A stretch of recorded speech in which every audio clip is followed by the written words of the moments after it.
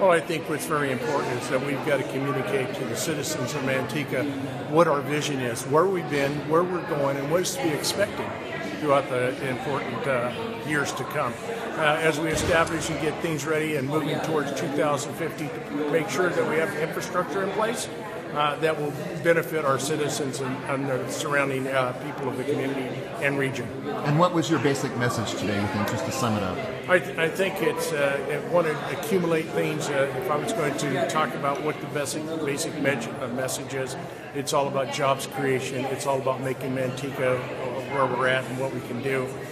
It's about taking care of the infrastructure needs and police and fire and everything else.